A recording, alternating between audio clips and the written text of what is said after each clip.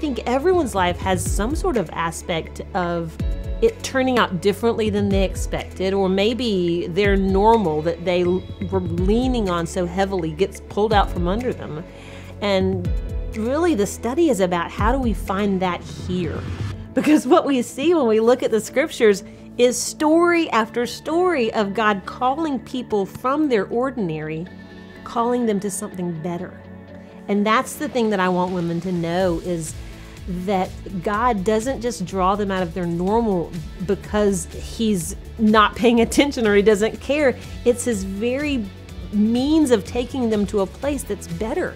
He's saying, I created you for way better things than just normal.